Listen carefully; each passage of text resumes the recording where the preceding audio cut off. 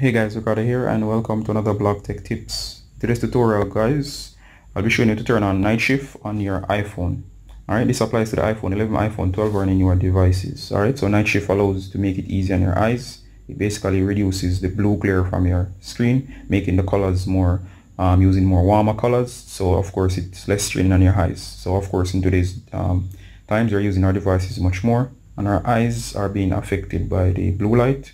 So it makes our eyes hurt, especially after long-term use. This is great to use at night as it will prevent your phone from affecting your sleep, and of course it may be more comfortable to your eyes. In order to do this guys, what you want to do is go ahead, you're gonna go to settings, and here in settings guys, you're gonna go down, you're gonna go to display and brightness, and of course if you check out here guys, should show you the option to say night shift. Notice it's off, so go ahead and tap, and of course you can choose a schedule as to when you want it to come on, or manually turn it on like now until tomorrow. So if I turn it on, notice the screen becomes brown, and of course it means it's on. These are the warmer colors. You can mess with the warmness here by going up or down. The default is fine.